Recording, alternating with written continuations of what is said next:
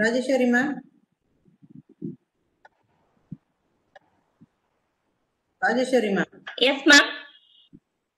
Shall we start? It's time. Yes, ma'am. Yes, ma'am. Start, ma'am. A pleasant evening to all. Pat Conway says a good teacher is the one who can inspire hope, ignite imagination, and instill a love of learning. Arne Duncan said that wherever you find something extraordinary, you will find the fingerprints of a great teacher. With these quotes, I am delightful to welcome Vice Chancellors and Registrars of Bharathidasan and Teachers Education University and the resource person Dr. Srinivasan Tyagarajan from USA. It's my pleasure to welcome Dr. I. Muthuswamy, Head of the Department of Education Technology, Bharathidasan University, and Dr. V. Balakrishnan, Head Department of Curriculum Planning and Evaluation, Teachers Education University. My welcome extends to Dr. Rajeshwari, Organizing Secretary of the FPP, and also to the participant friends. Thank you. Now it's time to introduce the resource person. My sincere thanks are due to Dr. Srinivasan Tyagarajan because now the time at USA is 6:30 a.m. Being the weekend, if this program is not there, you should have enjoyed the weekend. We appreciate your accountability, sir. Let me move on to tell few words about him. He has 28 years of rich experience in the field of education in various countries like India, United Arab Emirates, and Oman. He has served as academic support instructional coach for mathematics for 2 years. From 2013 onwards, he is serving as instructional specialist, Richmond County School System, Augusta, Georgia till today. His doctoral research was on the assessment of mathematics curriculum from an international perspective. He was the prestigious member of a Bill and Melinda Gates Foundation for 3 years. He has acted as a member in SAT alignment and EOC assessment review committees. Dr. Tyagarajan has presented and published many articles too. To add feather to his cap, he is the recipient of the award Teacher of the Year in 2007 as well as 2017. Star Teacher Award and Golden Apple Award in the year 2017. With this introduction, I hand over the session to Dr. Srinivasan Tyagarajan. Good evening, all. This is Srinivasan Tyagarajan, and I am. You are able to see me on the screen, ma'am. Could you able to see the screen? Yes. Okay. And thank you so much. Good evening. And if you don't mind, my personal request is, if at all we unmute your mics, it'll be easy for us to deliver the content. Otherwise, it keeps getting distracted. Thank you so much for that. It is such a pleasure to meet all great educators together in this Teachers' Day, such a special day. I would like to wish everyone happy Teachers' Day. You are so awesome and precious. I am pretty sure you all had a wonderful feast in all these 4 days with a great knowledge of wisdom shared by great resource people. Before I start my presentation, I would like to thank Tamil Nadu Teacher Education University and its Vice Chancellor, Professor Panchanathan, Bharathidasan University and its Vice Chancellor, Professor Manishankar, and Professor Ram Ganesh, Professor Amuda, and Professor Rajeshwari for this opportunity. Here, the topic of the conference is outcome-based curriculum. The title given to me is Educators' Perspectives of Curriculum Design. I wanted to lay out my session into 5 parts. One is how my roadmap to the research. What is a few thoughts about the curriculum design to review? Constructivist approach, backward design, how it is getting connected to outcome-based curriculum. And at the end, I would like to conclude with, as an educator, what is our role, what we can contribute towards this.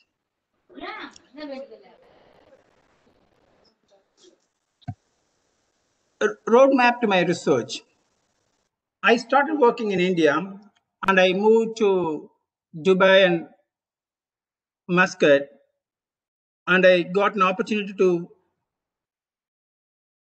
teach different curriculum like British and American. That was the inspiration for me to pursue that. I wanted to see how our Indian math curriculum is compared to other international curriculums.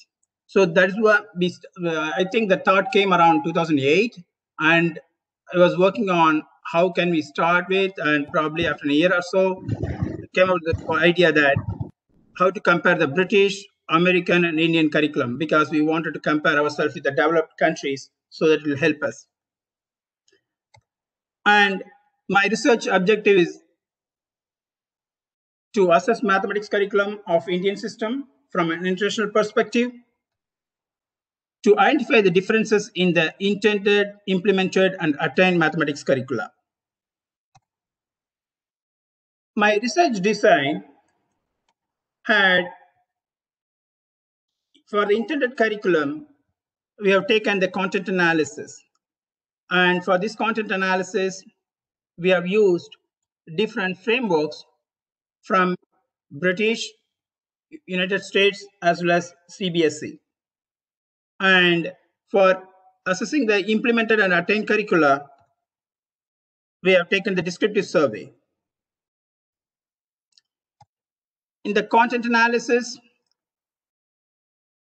for American system, we have taken Georgia State Performance Standard Commission GSPSC's Common Core Standards.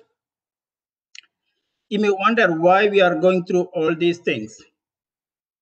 We know that we are having a multiple diverse audience, so we thought that it will be helpful for the research scholars and MEd and BEd students so that it will be useful for pursue their research.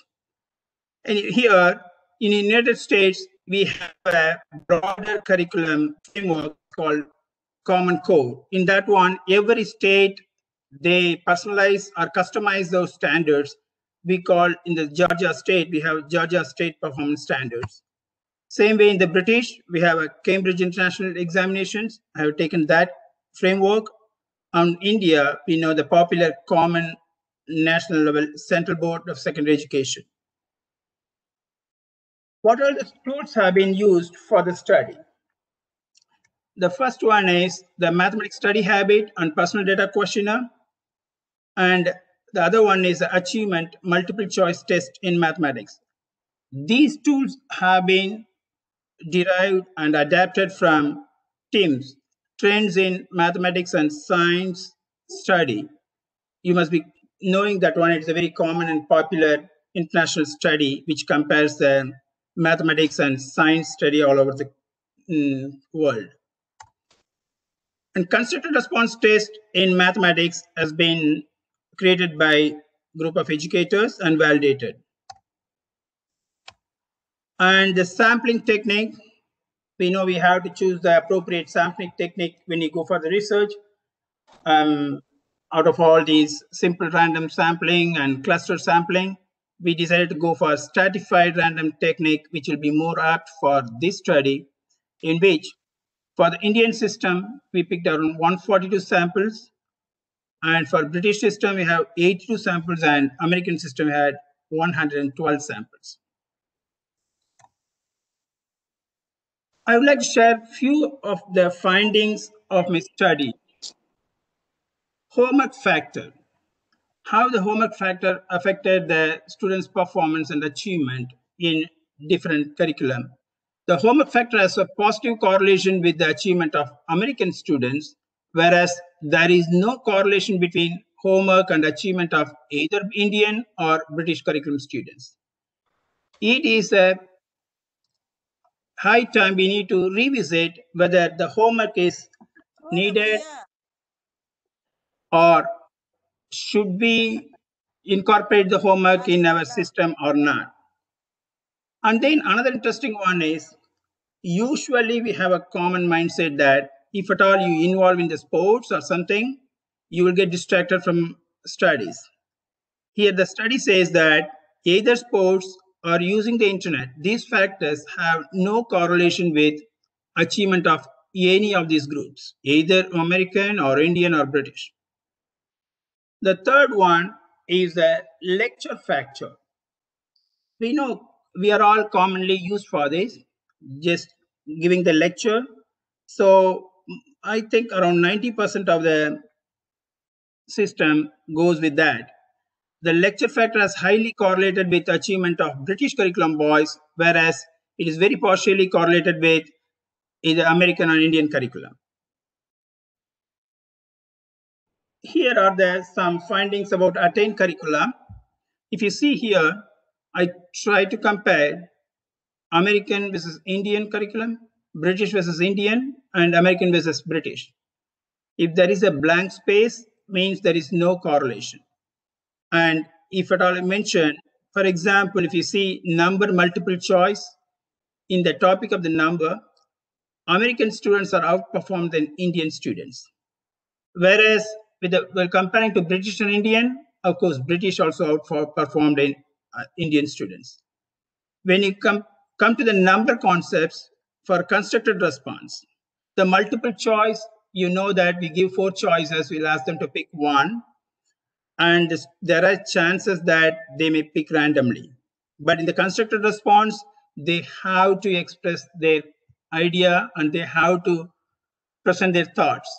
So I feel in constructed response, we are definitely doing great. Reason from our elementary school, we impart that expectation of making them to write for everything rather than picking them as a multiple choice. So that is why you can see that very clearly here. Our Indian system students have outperformed both American as well as the British. The same thing repeats in geometry. When you see geometry, American students are performed better than the Indian, while when you compare to American and British, still American performs better. What are the recommendations based on my research for policymakers has been suggested? The first one is curriculum development must be based on the domestic and international needs. And the other one is the grading system and evaluation systems, what we are currently having, to be scrutinized with the international standards and see how we can move forward. And even though we have a lot of challenges, we have the poverty, we have the population, we have so many different challenges. There is no way we can deny those things. In spite of all these challenges, we are responsible to see how we can incorporate the technology in our curriculum very effectively. For example, in my study, I didn't include the result here.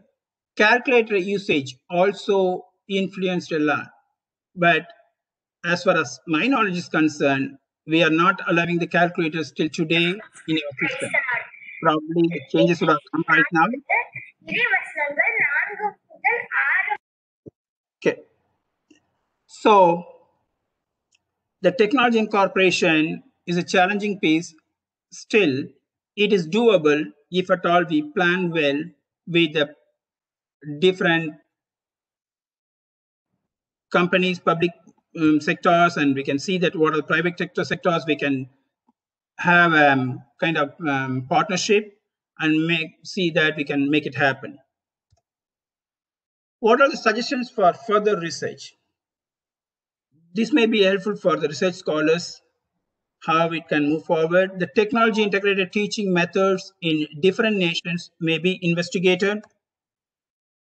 Comparative study on effectiveness of virtual learning. As you all know that right now, during the pandemic, almost everyone has moved on to the virtual. So this is the right time to start that comparative study on effectiveness of virtual learning, how effectively it works in each nation.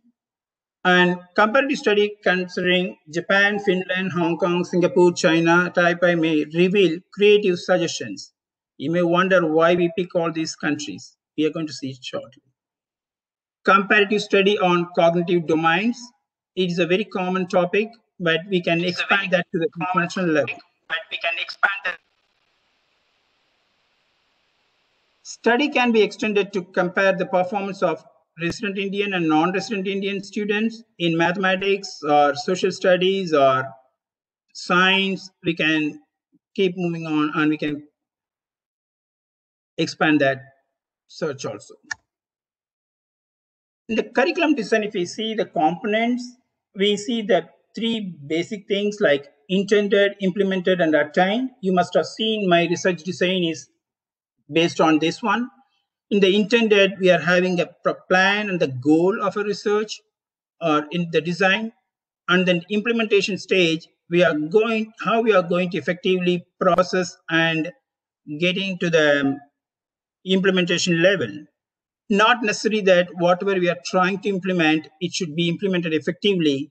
We need to assess that one based on the outcome of the results and achievement of the students. So the attained curricula should be addressing and should be informing us that how effectively we are implementing that intended curricula. Now, when you think of the best curriculum, which country comes to your mind? If you don't mind, I want you to get to the chat box, just type name of the country which comes to your mind for a minute.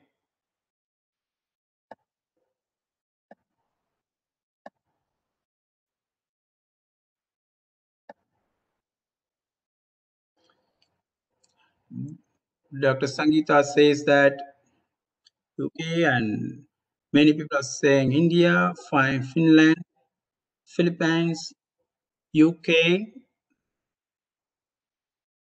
Thank you, Ms. Prabha. Dilwani says India. Thank you, Dilwani. And somebody says, Raghupati says Canada. That is interesting. Arun Kumar Pasala says Switzerland. School. A couple of Philippines pops up again.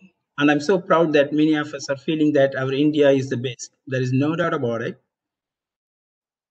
Sankita is feeling that Germany is doing good. That is awesome. Sweden, that is interesting. Thank you so much. I truly appreciate that.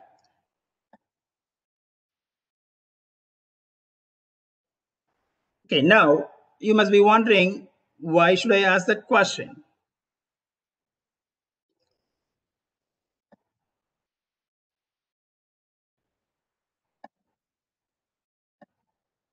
Look, we must be aware of the PISA and TIMSS studies. The PISA is Program for International Student Achievement.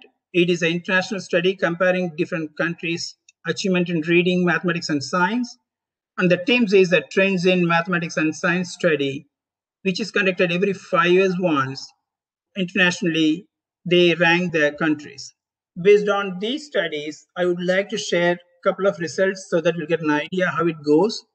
And if you see the reading, in particular pieces of China, and Singapore is really outperforming. Hong Kong is doing a great job. If you see the Finland, Canada are all doing awesome. And in mathematics, you can see the scores there, and all the subjects are reflecting almost the same. And you can see that Finland is around 6th or 7th place, but still it is not too far from the top.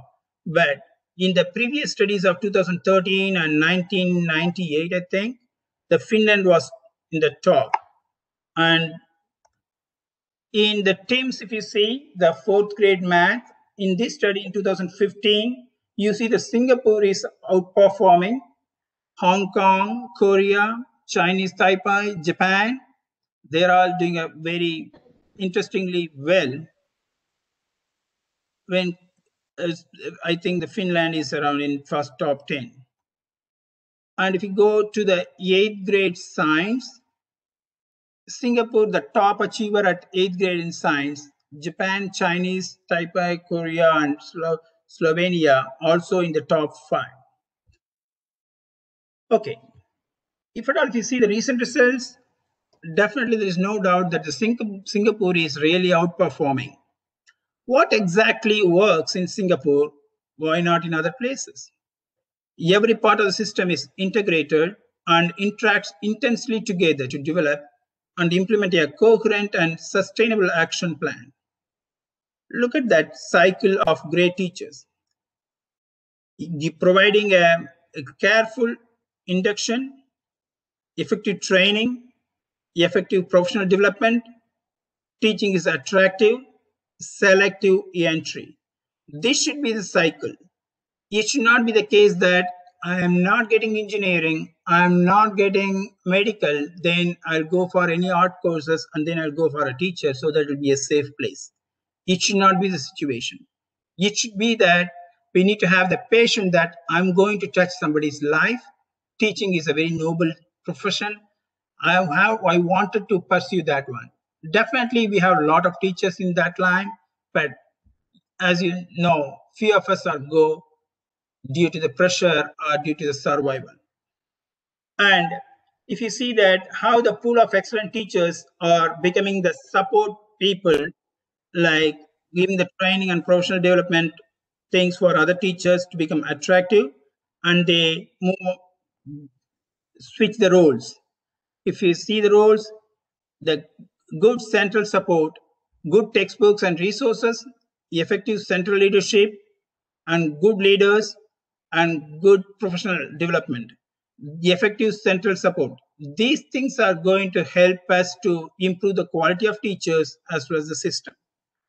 Then it comes the excellent outcome with the support of social support, consensus, and political continuity. The curriculum is essential to every educational reform. Innovations in science, technology, and education will only bear fruit if they are embedded in curriculum guidance. We all definitely agree with this idea from the principles of practices of teaching and learning in Finnish schools. If I pay attention to the Finland curriculum in based on 3 essential ideas, the first one is they are doing goals in the national core curriculum. After that one, the second essential idea is autonomy of municipal authorities. It Sir, is very excuse interesting. me. Sir, excuse me, sir. Your Yes, ma'am. screen is not visible, sir. I'm sorry.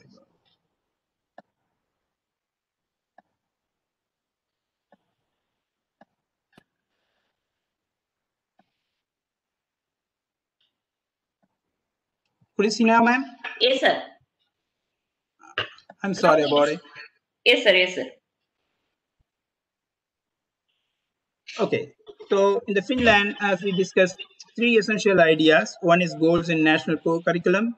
The other one is autonomy of municipal authorities. And the third one is utilization of teachers as valued experts. If you see this, the national level, they develop the curriculum and distribute to the states as well as the municipal authorities, local authorities. And then the local authority has an autonomy with the limitations to modify it and personalize it and able to deliver this content to the students. And utilization of teachers as valued experts. That is a key piece in all these structures. How can I utilize the teachers as valued experts?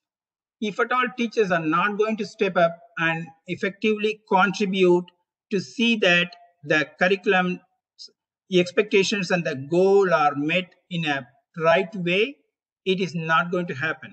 For that, we need to make sure that they are given enough training and professional development. For unfortunately, due to so many various reasons in India, I don't see we get much professional development what actually required.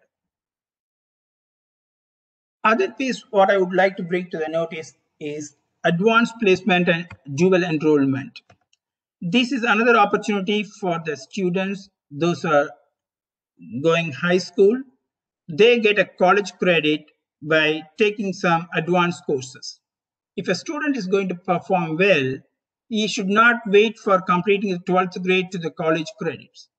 In usually the developed countries, what they do is they have different boards like college boards, or they partner with universities and local colleges, and they identify the students, those who wanted to move forward and just they wanted to take it to the next level. They don't make them to wait till the 12th grade to be completed. They give the opportunity, come to the school, and they recruit the students to the courses. Whatever courses they like, they offer all the courses, like, for example, AP Physics, Biology, Economics, US History, and mathematics, all kind of calculus. The thing is, if at all, if you offer that one, if they complete those courses in the school itself, when they go to college, even though undergraduate in developed countries are usually 4 years, I know some students, they complete in 2 years. How is it possible? They complete required courses in the high school itself. They complete all the required courses in the high school itself for first 2 years. When they get into the college, they start from the junior year, that is the third year, and then they go to the senior year. So that works well in developed countries. I'm wondering how we are going to address these things in our current scenario and situation. This is the status of different countries and different systems, what going well in different places. Now, I would like to bring some limelight to the traditional versus constructivist approach of classrooms. Definitely, I am pretty sure, or as you all educators, you must be familiar with traditional classroom as well as constructivist classroom. It is very obvious that in the traditional classroom, the strict adherence to a fixed curriculum is highly valued. If at all you need to teach Pythagorean theorem or um, Boyle's law, we stick to it. But in the case of constructivist classroom, you will be giving an opportunity for the students to question and expand the concept to the different layer and different level. So other thing is, here in the traditional, learning is based on repetition, but in the constructivist case, learning is interactive, building on what the student already knows. As you see here is a teacher centered, in otherwise it is going to be a student centered. Of course, a teacher is the hero in the traditional classroom. He has to be worshipped. He is going to be the sage on the stage. We all know that. But in the case of constructivist classroom, that has been diluted and giving more privilege and preference will be given to the students. They take the lead role. Teacher's role is directive and rooted in authority in traditional classroom, but the role is interactive and rooted in negotiation. Students work primarily individually, and in the constructive classroom, students work primarily in groups and cooperative learning takes place there. Now, let us go for a chat once again. Please type at least one constructivist approach we can implement in our classrooms.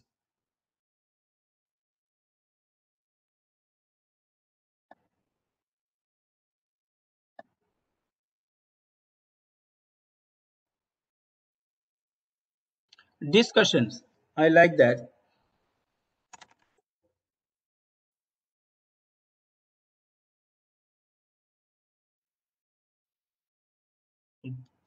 The project is amazing. Debate is cool. That is awesome. The debate is a wonderful piece that we need to incorporate. Imagination and understanding. Uma says that activity. I didn't see. Dr. Isaac Paul saying problem-based learning. It is really awesome, research-based. And Vidyashagar Kumar says that it's a problem-solving skills, discussions, blended learning. Oh, we are in a virtual learning right now. So blended learning is so powerful. Design thinking, and Venkatesh R says that thinking differently.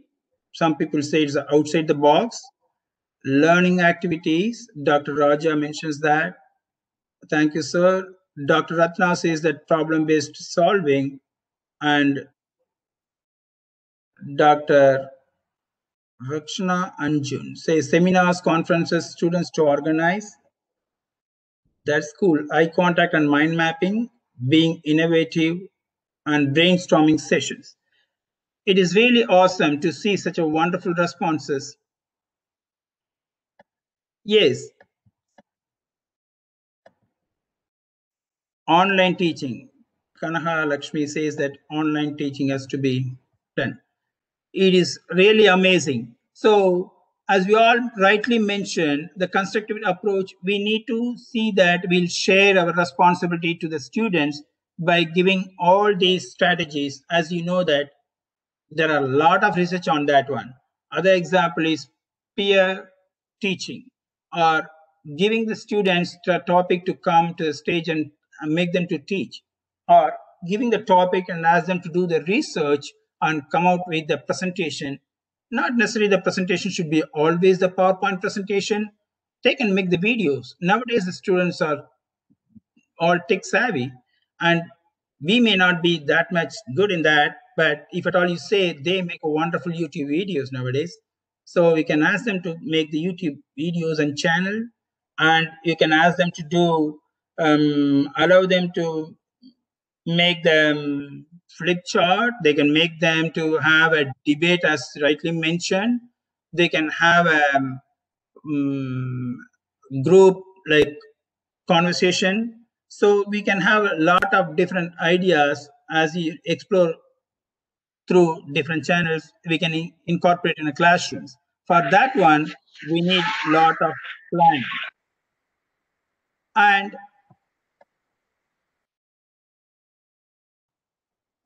if we go now, we have seen about constructivist approach. I would like to bring some light on backward design model. We wonder what exactly the backward design model. The backward design model is going from keeping the final out result in mind. What is the goal? Keeping that in mind, identifying the desired results first. What will students be able to do by the end of the lesson, module, unit, or the course? And then determining the assessment evidence. How I'm going to assess the students to be mastery in these desired results. Those assessments should be highly quality assignments or assessments. Sometimes what happens is, if I'm going to teach some topic, usually what happens, we try to pull some questions and throw to them and see that they got it or not.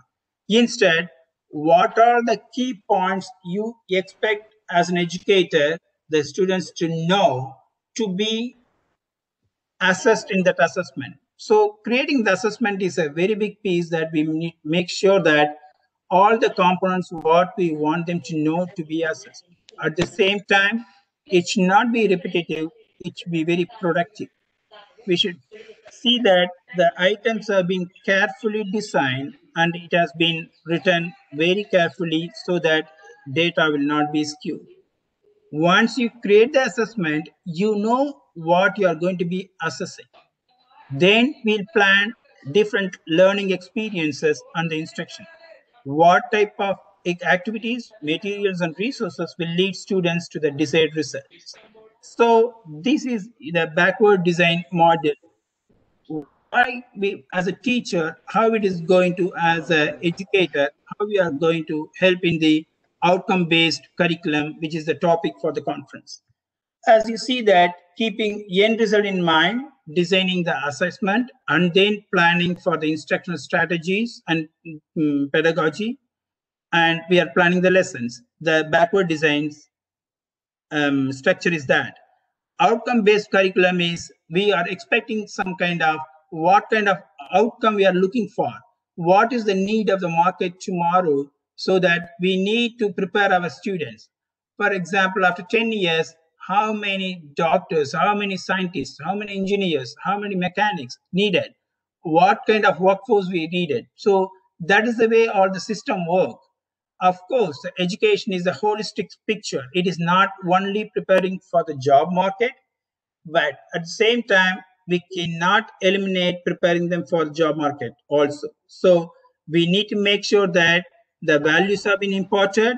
We should make sure that all the things have been taught, the content, and then should make sure that we are making them ready for not only for the domestic needs, but also for the international needs. Because nowadays, we are no more domestic. We cannot say that I am from this state, I am from this country. If you go everywhere, you can find everyone.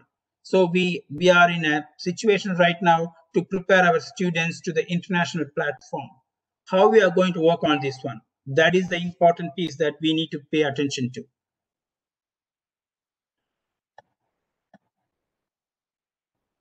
As educators,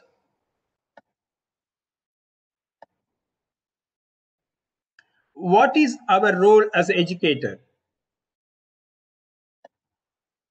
Beyond being lecturers, the lecturers, definitely lecturing is helping. We are not saying that lecturing is not going to work, but the problem is when you do the lecturing, only we are delivering the information, the effectiveness is not that much. But at the same time, if you have other ideas of changing the role as a guide, and we need to understand that as an educator, we need to step into the state of facilitator.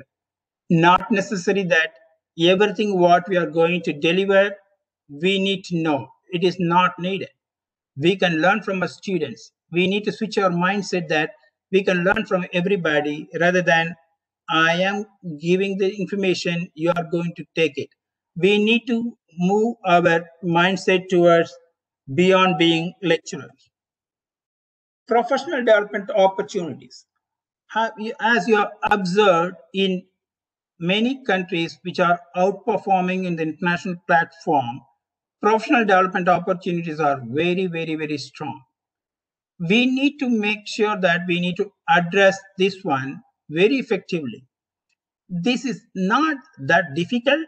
Only thing is we need to make sure that we have plans in place and we make sure that we ensure the ideas and thoughts will be incorporated into actions and effectively. We may have a PL nowadays, but I'm not sure who assesses the effectiveness of these professional learning opportunities for all the educators. And when we talk about professional learning opportunities, I wanted to say even my role, even though I started as a math educator and I started moving as an instructional coach to train and support the math teachers, now I'm training almost all the teachers.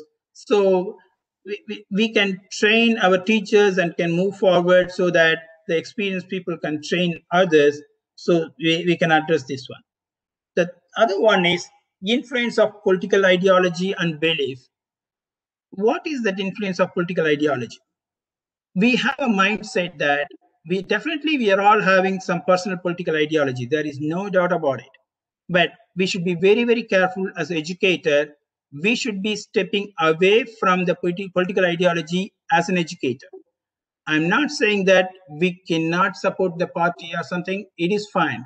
But whenever the policy matter comes into the picture, we usually our mindset is suppose I belong to some ideology.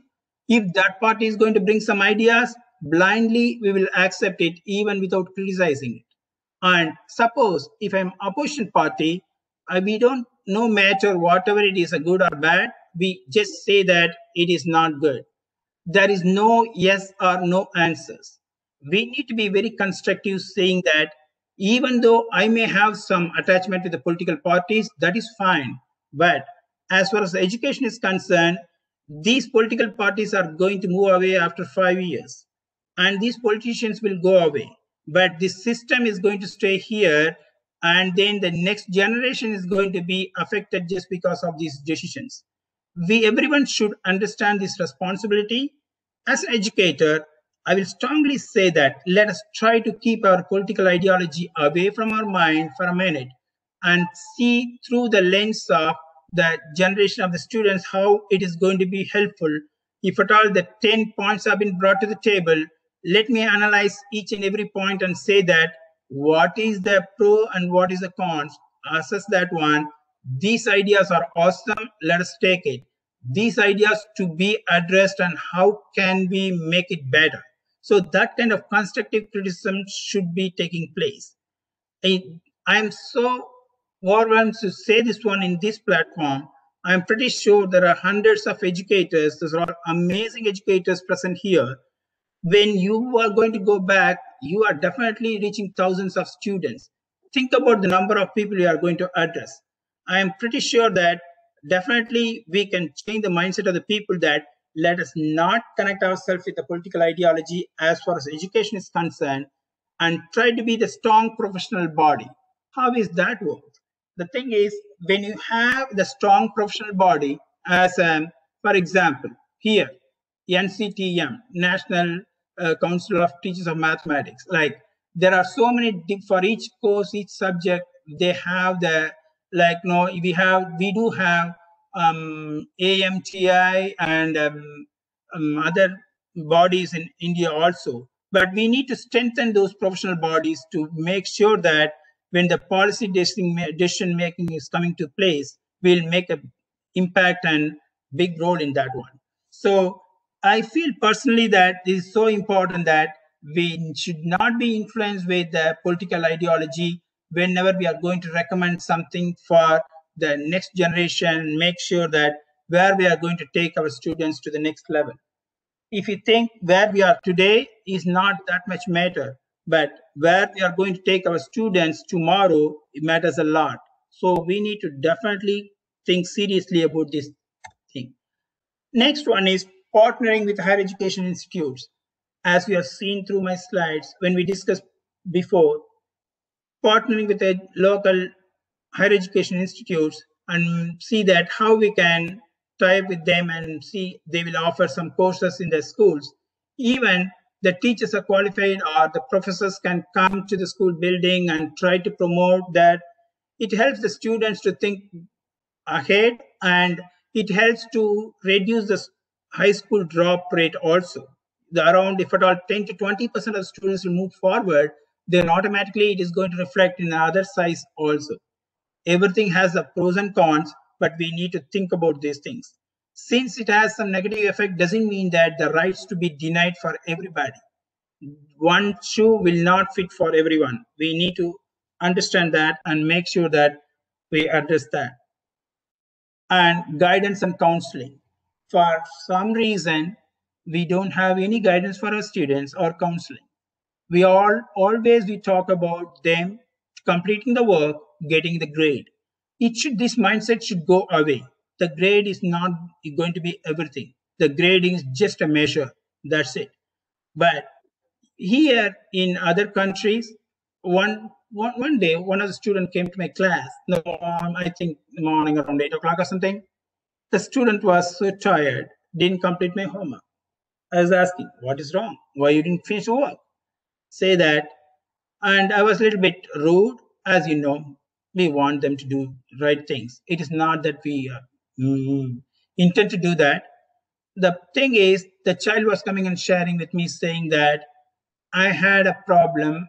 I was working in a store till in the morning 2 o'clock and then went to bed. Morning 5 o'clock, I woke up and I caught the bus and then reached the school. I was in tears. This is just one example. Without understanding the students, we just pressurize them like anything. We need to take some time to talk to them personally. What is going on? Sometimes at home, parents may be challenging. As you know, it is not always good. Sometimes they may not have a right peer group. Sometimes they may be having a social influence. Sometimes they may be having so many other distractions. When you give a personal touch and have a talk with them and have a personal relationship and connection, I'm pretty sure that that is going to be a big change for many of our students. And when each school system should have a guidance and counseling. Not only about the personal guidance, we need to provide the professional guidance also. If a child is interested in welding, what are the best places they can go and make sure that they can get their education, excel in that one? We need to try to provide whatever opportunities are available in the international platform and local domestic level, make sure that the students are aware of what is going on so that they can prepare themselves to go to the next level. It is definitely, as a teacher, as an educators, we are definitely having a very, very vital role other than the parents. Parents, they are very, very, very busy nowadays. You must be knowing nowadays, not like before, we are having 8 out of 10 parents, both the mom and dad are working. They don't have time to check with the kids and they don't have any time to spend with them. Only their concern is report card time. When they see that the grades are not good, that is the time we scold and go. That's it. But as a teacher, it is our responsibility to take the parent role also. It is so difficult. It is not that easy. In the school systems and the college systems, we need to provide that support for these students so that they'll not be dropped out, they'll not be left behind. Each and every child who has come to this earth is so precious. Everybody has some purpose. If at all some child is failing, the child is not failing. We are failing as an educators. Our nation is failing. The world is failing. So we need to understand that the child is a child. We need to make sure that we'll try to give all the opportunities for them till they get into the place. So it is, you may think in the college level, they're all grown up, they're all mature. We don't know. Even the postgraduate students, they may need some kind of support. When you talk to them, they will come out with some different stories. I'm not saying that to try to listen to all the stories, but at least they need some wind. They need somebody to just shoulder like. So definitely they can focus on what you are saying so that your instruction is going to be more effective. And I think that's the thing. What are the thoughts I had? I just shared. Now I'm trying to open the platform for the discussion. And thank you so much for giving your time. And really, I truly appreciate all your valuable time because I know it is very critical, especially all the educators. I'm really, really moved, especially in this Happy Teachers Day moment. Thank you, sir. Thank you very much, sir. Thank you, sir. So, Registrar, sir, welcome, sir. Welcome. Ma'am, continue, ma'am. Any questions? Yes, ma'am. You can ask your clarification.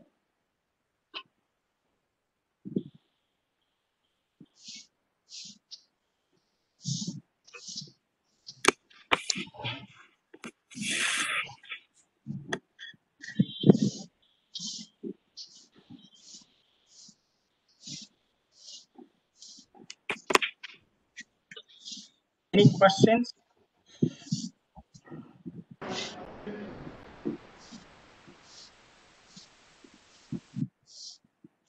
Registrar, madam, audible irka? Yes, sir. Yes, sir. Yes, sir. So nobody wants to ask any clarification or questions to the resource person?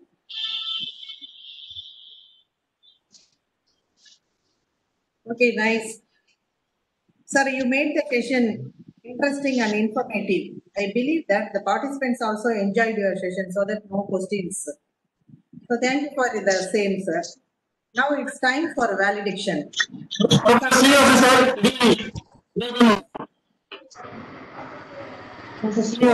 Ma'am, will you allow? Okay, yes. Hello, sir. Am I audible to you? Yes. Go ahead. Yes. Sir, Lakshman Rao, Andhra Pradesh. And first of all, let me convey wishes to all the teachers. And my question here is that recently announced the NEP, National Education Policy, NEP, National Education Policy, sir. How?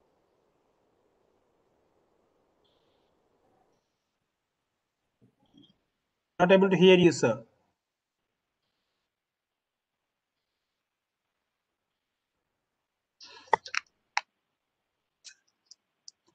Somebody asked a question about, I'm sorry, Mr. Lakshman Rao, I'm not able to hear your question, but somebody was putting in the chat box that how can we implement the guidance and counseling in the Indian setting? That's what, as educators, as the school administration, the college administration, we need to identify some responsible and accountable people to assign this as an extra. It's not an extra, so probably a couple of hours you can be relieved from your teaching and you can be given the appointment for the students to talk to them.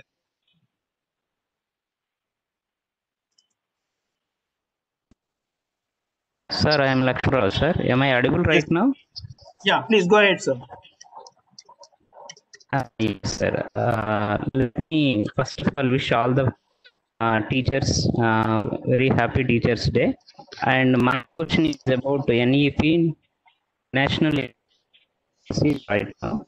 So how far the National Education Policy is able to cover the present needs of the people? In your opinion, I would like to learn, sir. That's it. Yes. Regarding national education policy, I'm not going to let any of my personal views here, okay? But we are having the responsibility to address the concerns about it. There are a lot of great things and there are some pitfalls. Instead of discussing about what are the good qualities in the national education policy, what are the things to be incorporated in that one, we are all so imbibed in talking about criticizing for no reason, as if the whole draft is the waste. That mindset should be changing. That's what I keep saying it. We should not connect ourselves to the parties. This is our students, our next generation. So we need to give a constructive feedback to them to make sure that they incorporate those things. For example, I'm talking about the guidance and counseling. Is there any provision in that one? If not, how can we suggest them to incorporate that one? Or we can try to compare with different national curriculums and see what are the best practices work, try to incorporate by modifying to our system and our students, because for us our students and next generation is so important. Dr. Abdul Kalam was mentioning all the time 2020, the vision. But the thing is how passionate he is. He doesn't get any ideology with any parties. He is very clear that what message he wants to convey, he lived to that. Until today, we are remembering him. So that should be the situation. So we need to go through each and everything without having any personal bias. We need to make sure that we understand and do the right things. At the end of the day, as educators, we are going to implement it, right? I hope I answered your question, sir. Thank you very much. Thank you. Welcome. Hello, sir. Go ahead. Hello, sir. This is a student, MAd student, sir, myself from Telangana state. Sir, I have a doubt how we are going to relate curriculum design with professional development, sir. Sir, is it necessary in every aspect of life, sir? Professional development? That is amazing. So curriculum design is just a draft on the plan, and the professional development is going to be coming as a byproduct in the process. If you have a very good plan, if you don't implement it well, it is no use of the plan, right? How I'm going to implement the curriculum design effectively? Further, the teachers should be trained well with the vision, what is the goal to be achieved. I have a wonderful plan. If I don't know how to implement that one, or the teachers don't have the awareness how to implement that one, it is not going to happen. So we need to make sure that how the professional development has to be delivered. For every field, we need to have the professional development. See, for example, you cannot be a doctor once you have finished your degree. You need to go for internship. You need to practice for 6 months or 1 year, right? It is very important for everything. The same way, as an educator, as you know, if a doctor makes a mistake, it is a risk of one life. If an engineer make a mistake, maybe a risk of a family. But an educator, when we make a mistake, we are a generation is at risk. So we need to be very, very careful that what we are doing, and we need to be trained so well so that our role will be very nicely delivered. Thank you, sir. Thank you a lot. You're welcome, ma'am.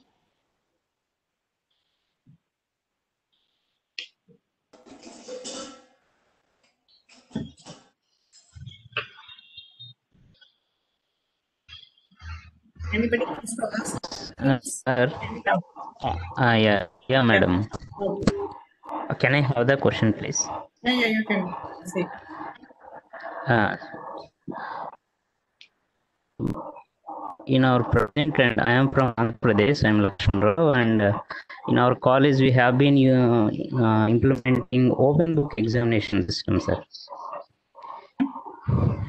Yeah, open book exam system. So that students it is part of internal examination. So we feel that we are getting very good results regarding that one. So, in your opinion, will it fit for the present system, sir?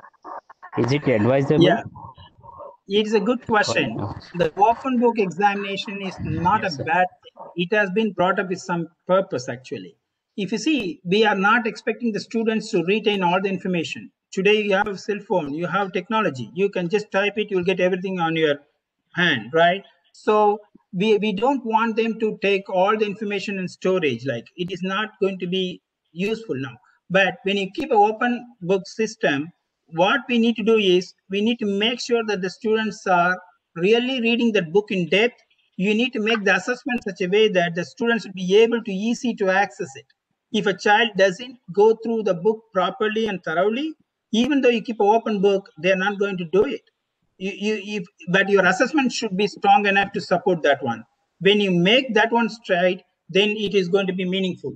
If you are going to ask the question which is going to be subtopic in the book, they're going to just go straight to that and going to give you your answer. So it is, again, as an educator, we are responsible for that.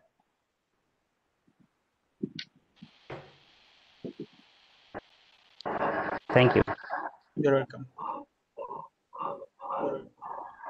Somebody put some question in the chat box. I was not able to read it. It's going.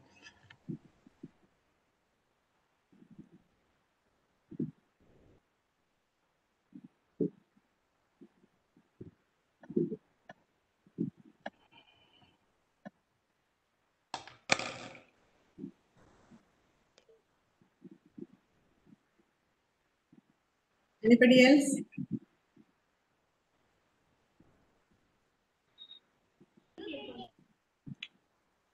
Somebody asked, Shahid, asking evaluation in that case should be continuous. Evaluation should be a continuous process. It is like a formative assessment. You have to keep checking every time to make sure that you are tailor your instruction. That is very, very important. Every week we need to check that whatever we are expecting the students to do it, are they achieve that level or not? And based on that, we need to tailor our instruction. That is very, very important. Evaluation and providing the feedback is so important.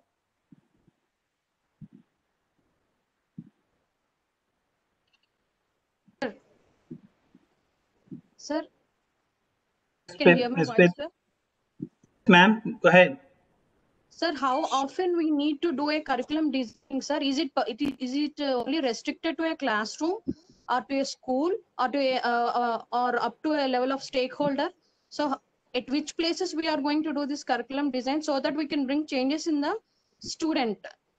I mean, their way of learning. That's good. That is a good question. The curriculum design, we cannot stick to one person. Of course, it is the country's responsibility. They make a big picture, no doubt about it. But as educators, we can modify and make our own designs in the classroom. How I'm going to deliver this one, the way how we are going to make that impact in the students' learning. See, they are giving some kind of objectives that the students at the end of the day, they need to know these concepts and these skills. I don't understand how many of us are very much particular about focusing on the skills and the application and the content. Most of us stay with the content and we don't move for the application part. We need to see that what exactly the goal is, how as an institution, how as a classroom, in my classroom, I'm going to make sure that those things are being taken place. Most of the curriculum designs will have a wonderful script, but as an implementation, as educators, we are not doing justice to that. So you can make your own to your classroom the way you want it, based on the suggestions and recommendations given by the state or central and your organization. Thank you, sir. Welcome, ma'am.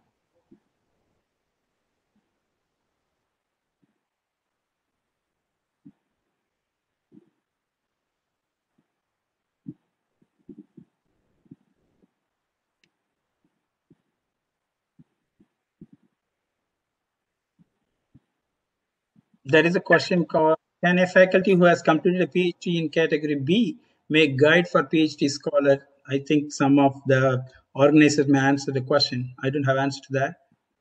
Sometimes teachers wants to teach beyond syllabus for welfare of students for current job market. How to teach students it's important beyond exams.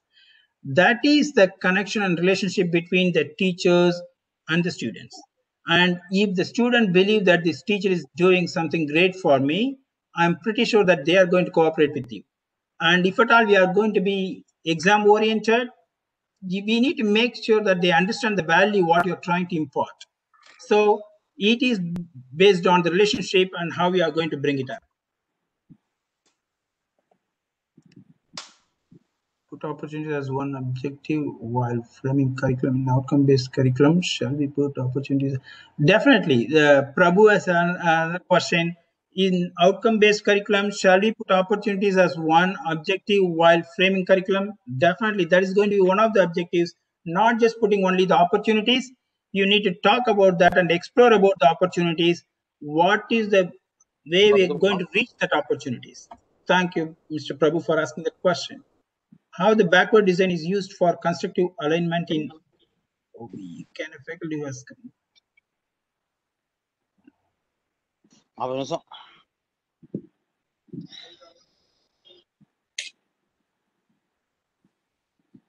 Yes, Saravanan?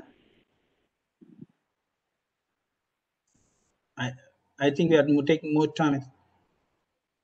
I think with this we can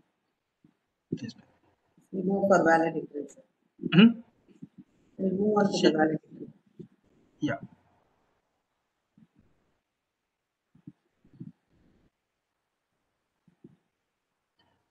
Somebody asked about a question. I'm not able to read it about NEP and giving the marks to agriculture.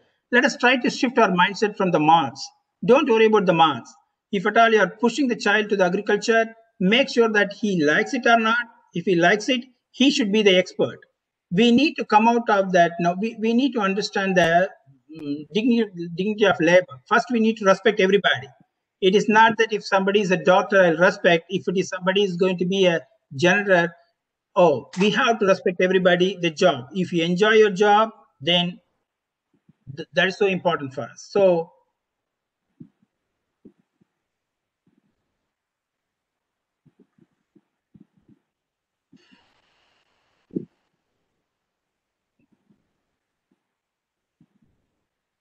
thank you for all your questions and queries.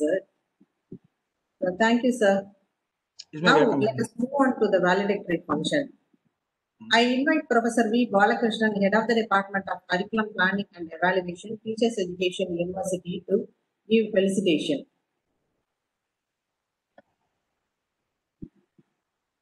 Unmute your mic, sir.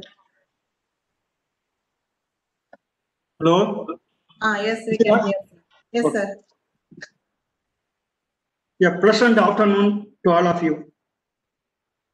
I deem it a great honor to deliver felicitation address on the remarkable occasion of valedictory function of 5-day International Virtual Faculty Development Program on outcome-based curriculum organized by the Tamil Nadu Teachers Education University and Bharathidasan University, Tiruchirappalli.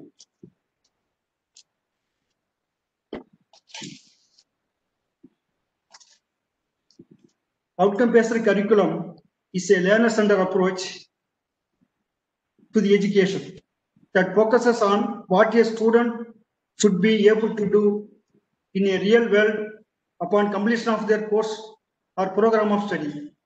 Learning outcomes are complex statement of the primary skills, knowledge, attitudes, abilities, proficiencies the learner will own at the end of the course. The outcome-based curriculum is carefully constructed by first determining the outcomes, then designed it to backwards by carefully determining authentic assessment, choosing building relevant learning activities and learning experiences, selecting appropriate goals, content, and teaching methodologies. The process ensures that the learners are able to demonstrate achievement of outcomes and the learning outcomes, learning activities, learning methods, and assessment are aligned. The outcome-based curriculum contrast with the traditional curriculum, which primarily focus on the content or resources that are available to the students, which are called inputs. But the outcome-based curriculum uses the methods which are learners under and that focus on authentically measuring students' performance. While outcome represent the destination of learners' journey, the route, equipments, tools, and methods of reaching the destination are flexible. This means instruction are still able to customize instructional methods and learning activities in a way that is responsive to the uniqueness of their learner.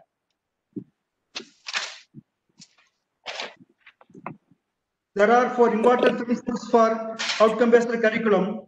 The first principle is clarity of focus. This means that everything teachers do must be clearly focused on what they want students to know, understand, and be able to do. In other words, teachers should focus on helping students to develop the knowledge, skills, attitudes, personalities that will enable the students to achieve intended outcomes that have been clearly articulated. Outcomes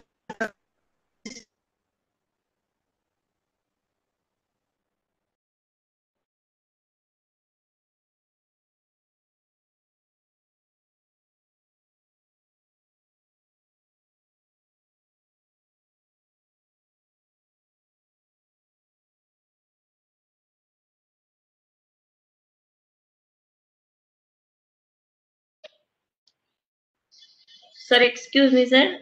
Unmute, sir.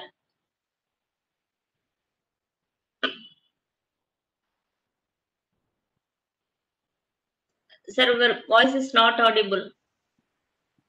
Now, hello, hello. Yes, sir. Yes, sir. Yes.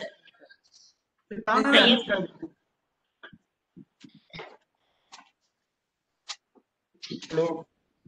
Yes, sir. Yes, sir. The outcome-based curriculum leads to learning outcomes, which in turn provides a strategic way to enhance the quality of teaching and learning. It prepares students for the rest of life context in which they will need to apply what they have learned in their course or program of study. It provides a framework to align teaching, learning, and assessment methods. It promotes a collaborative teaching approach to curriculum planning and implementation. It helps to ensure the approval and assessment of new and existing programs. It provides a mechanism for ensuring accountability and quality of teaching and learning. To promote a self-directed and autonomous approach, a means for students to articulate the knowledge, skills, attitude, experience acquired through their program. Further, to provide a tool for monitoring, evaluating, improving the curriculum. Finally, it helps to encourage continuity, mobility between varying post-secondary program and institutions. I hope the 5-day program would dealt with various aspect of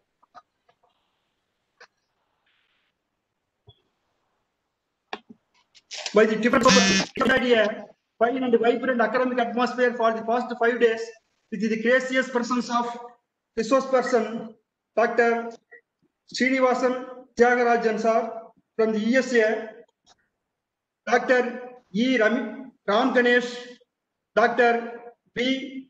Pragadiswaran, Dr. N.L.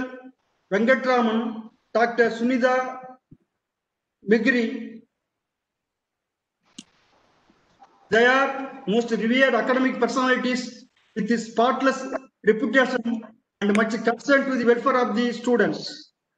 They are dedicating the academic career in transforming the educational theory and practice in a grand and innovative way for the last 3 decades. I would like to express my bowing gratitude to all the resource persons who have delivered special lectures for the past 5 days.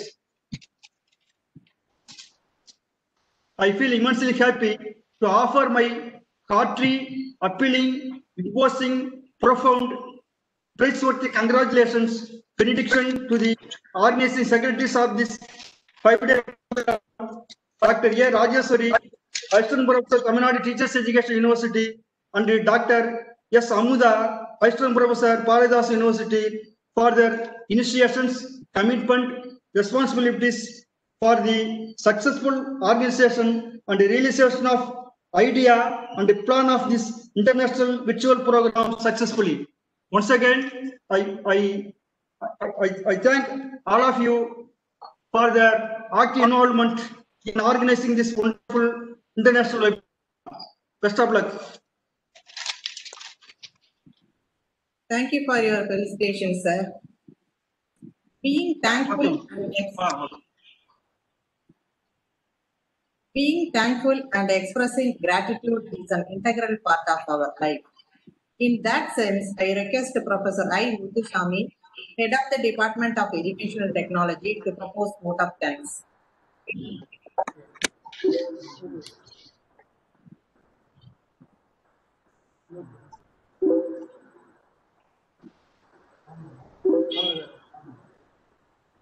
Good evening to all.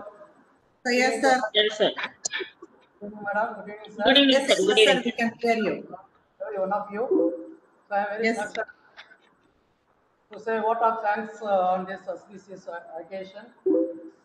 The most honorable Vice Chancellor of Tamil Nadu Teacher Education University, Chennai, Professor N. Panjanathan, the honorable Vice Chancellor of Bharathidasan University, Professor P.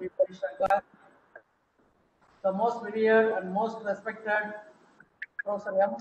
Govindan, Dean and Control of Examination, Tamil Nadu Teacher Education University, Chennai, and the most revered and most respected Professor Dr. Govindan, Registrar of Bharathidasan University, Tiruchirappalli, the proud Registrar of Tamil Nadu Teacher Education University and the head of the Department of Curriculum Planning and Evaluation, Professor Dr. P. Balakrishnan, and the esteemed resource persons of various sessions, Professor Dr. A. Ramanesh, Director of IECD, Bharathidasan University, Dr. V. Balakrishnan, Bharathidasan, NITTR, Chennai, Professor Dr. Raman, Professor Sunitha Migri from University of Mumbai, and Professor Srinivasan Tyagarajan from Georgia, USA.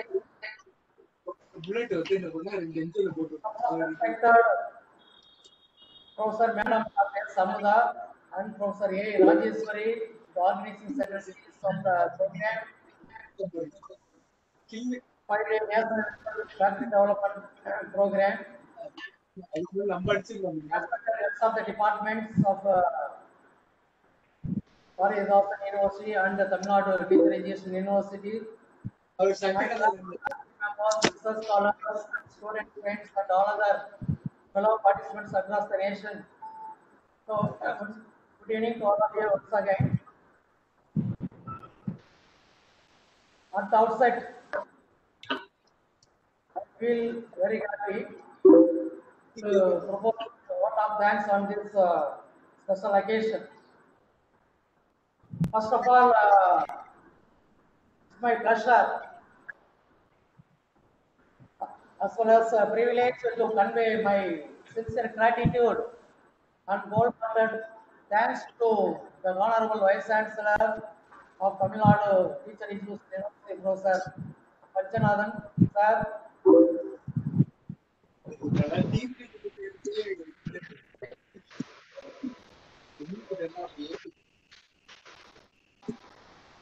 Sir, your audio is not.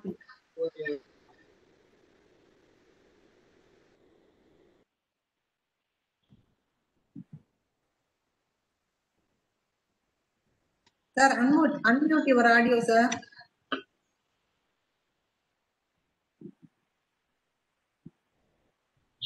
Validity address.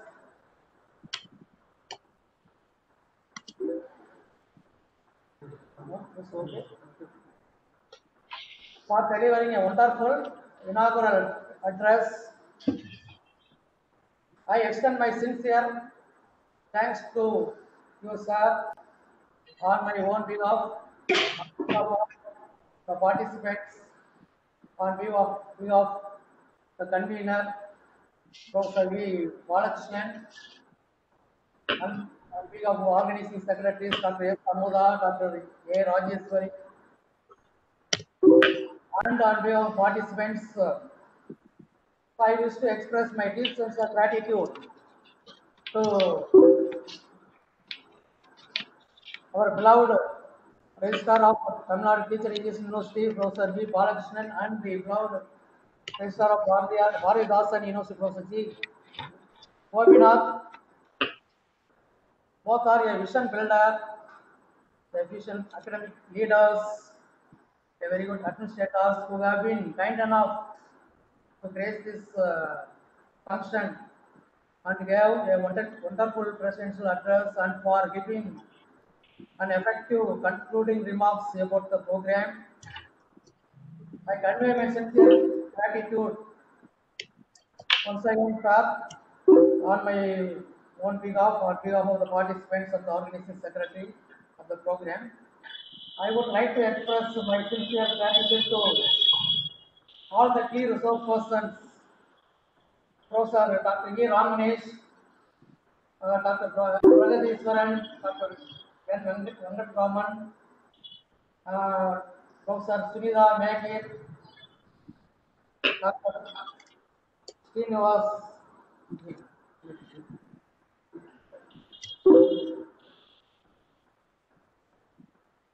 N.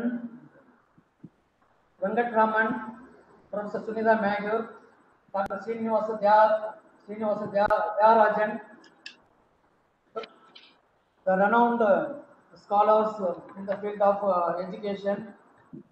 I thank profusely all the key resource persons of these various sessions of the program and for their excellent and delightful presentation by making use of attractive PPTs to the participants, which are highly impressive and creative in their presentation. I am much delighted to express my sincere gratitude and special thanks to the organizing secretaries, Dr. S. Amuda, Assistant Professor, Department of Educational Technology, and Dr. A. Rajeswari, Assistant Professor, Department of Curriculum Planning and Evaluation, Tamil Nadu Teacher Education University, for their active involvement in organizing this wonderful program and for their hard work and their cooperation with their restless services for the betterment of the students of higher education, teachers, research scholars across the country, and for their excellent arrangements made for conducting the program. Finally, I would like to convey my sincere thanks to all the fellow participants across the nation for their active cooperation and their joining in this wonderful 5-day national virtual faculty development program on outcome-based curriculum. I hope that all participants have gained a lot of insight through this program with a lot of take-home knowledge and information from the resource person on the various sessions of this online virtual meet. So once again, I wish to express my sincere the God thanks to you and every one of you. Thank you very much. Wish you a happy Teachers' Day. Thank you. Thank you, everyone. Kindly stand for the national anthem. Jana Gana Mana अधिनायक जय हे भारत भाग्य विधाता पंजाब सिंध गुजरात मराठा द्राविड उत्कल बंगा विंध्य हिमाचल यमुना गंगा उच्चल जलधि तरंगा तव शुभ नामे जागे तव शुभ आशीष मांगे गाहे तव जय गाथा जन गण मंगल नायक जय हे भारत भाग्य विधाता जय हे जय हे जय हे जय जय जय जय हे Jai Hind. Thank you all. Thank you, Madam Rajeshwari, Madam Amruta, Madam. Thank you. Sir. Thank you, Sir. Thank you, sir. Thank you. Thank you. Thank you very much, sir. Sir, Professor HOD, sir. Muthuswamy, sir. Thank you, sir. Thank you, Swami, sir. Swami, sir, thank you, sir. Sir, Sir, he is not. audio is. Swami, sir, thank you. Thank you, sir. Thank you. Thank you very much. Thank you, sir. Sir, Thank you. Muthuswamy, sir. Thank you, sir. Thank you, sir. Thank you. Sir, Thank you, madam. Thank you, sir. Thank you, everyone. Once again, thank you for Rajeshwari and Amruta, Madam. Yes, sir. Amuda ma'am. Okay, Amuda ma'am, thank you. Participants, thank you very much for your kind cooperation. Thank you all. Sir, Srinivasan Tyagarajan, sir. Thank you, sir. Thank you very much, sir. So Sir, much, your sir. voice is, yes, sir. Yes, sir. Thank So much. you. It's amazing experience. Thank you. Okay, sir. Thank you, sir. Unmute பேசிட்டு இருந்தா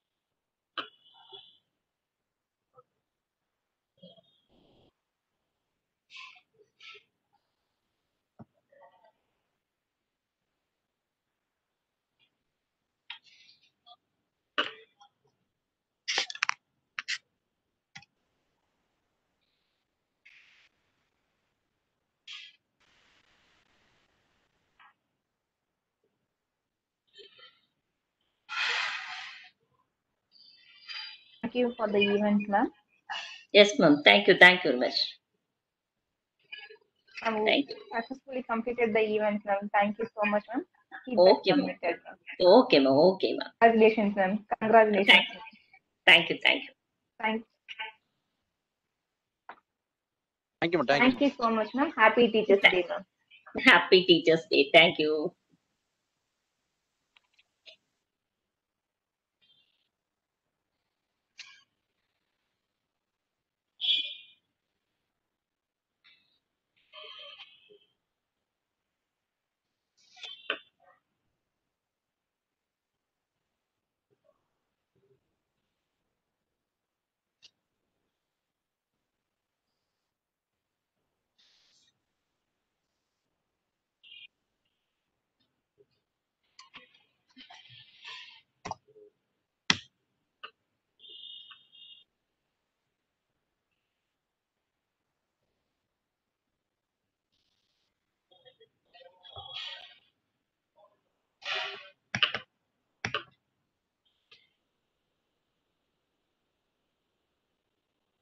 Can we leave the meeting now?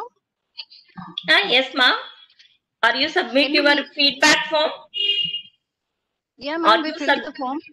Okay, leave the meeting. Ma'am, I got a doubt. Yes. Ma'am, I've just attended 3 days with one number, and the second 2 days, other 2 days I've attended with other number. So I've just Okay. text you the message with name. So is it going Yes. to consider? Are you going to consider? Your mail ID, same mail ID? Yes, ma'am. Same. Okay. It's okay. Yes, ma'am. We will Thank you check. so much. We will Yes, check ma'am. it. Okay. Yes, ma'am. Thank you, ma'am. Thank you.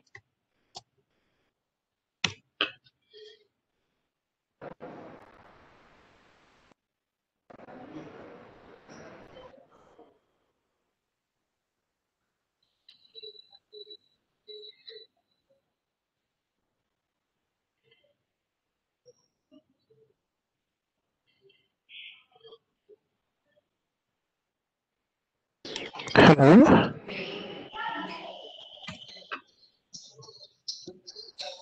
Hello. Yes. Hello. Ma'am, I have submitted feedback form. Shall I leave, ma'am? Yes, sir. Yes, sir. Thank you, ma'am. Thank you, sir. Thank you, sir.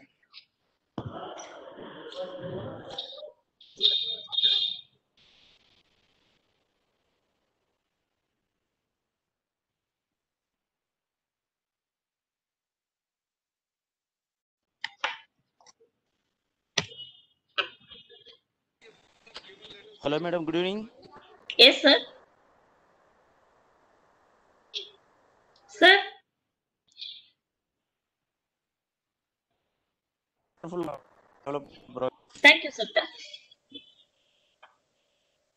Hello. Happy Yes, Teachers Day, sir. madam.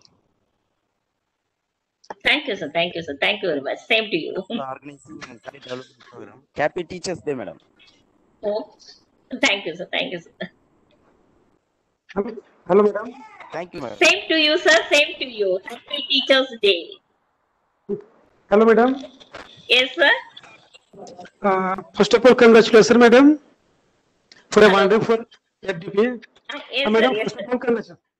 And happy Teachers Day, madam. Thank you, sir. Thank you. Happy Teachers Day. Happy Teachers Day. Thank you, madam. Madam, I have submitted feedback form. Okay, sir. Okay, sir. Shall I leave? Yes, sir. Yes, sir. Okay, sir. Thank you, madam. Thank you, madam. Thank you, sir. Thank you, sir. Ma'am, I wish you a happy Teachers Day. Okay, so thank you. Thank you, Teachers Day. Thank you very much. Happy Teachers Day.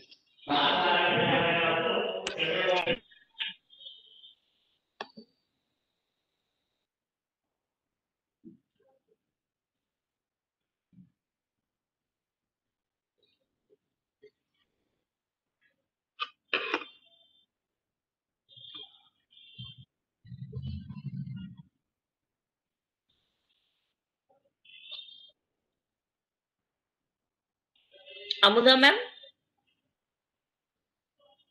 Ma'am?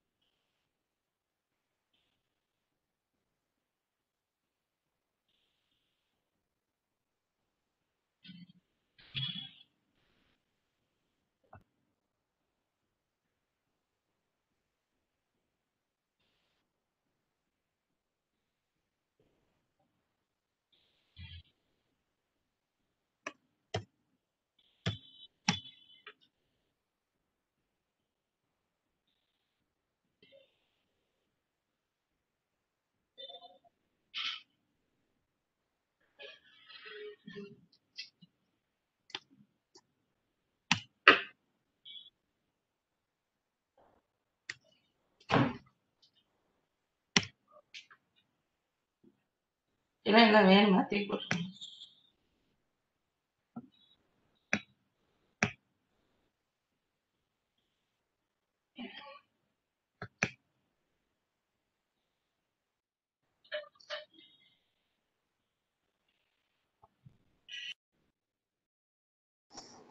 Excuse me, ma'am.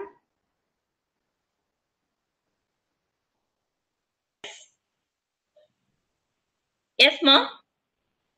Ma'am, I'm K.R. Prabha from Salem, ma'am. Yes. Your feedback link is have some problem in my mobile, ma'am. Please, can you send it separately to me? Hello? Why? Madam? Why? Ma'am, some problem is in my mobile, ma'am. Some Okay. network problem. Okay. Ma'am, can you send it to me separately? My phone number is? No. After Ma'am, it is not. we will discuss our higher authority. We will send it. Because 155 days I have continuously working. I mean, Okay. observing, attended. Okay. Ma'am, due to some heavy rain, my mobile is not working. Some network problem. Okay. Hello, can I? We will discuss Hello? it. We will discuss about our higher authority. Ma'am, please. Excuse me, please.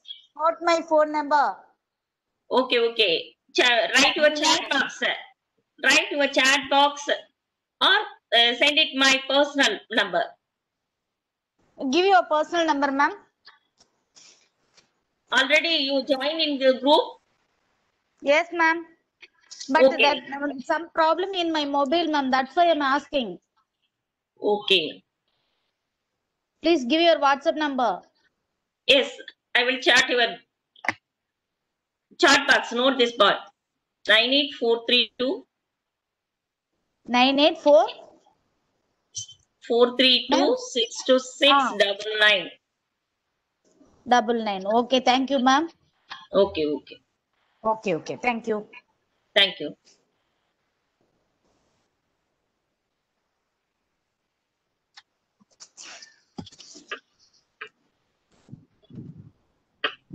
Hello. Yes. Hello, Rajeshri ma'am. Yes, ma. Ma'am, என் பேர் லட்சுமி. ரொம்ப excellent program. Yes, ma. Thank you. Okay. Thank you very much. Thank you. Happy Teachers Day.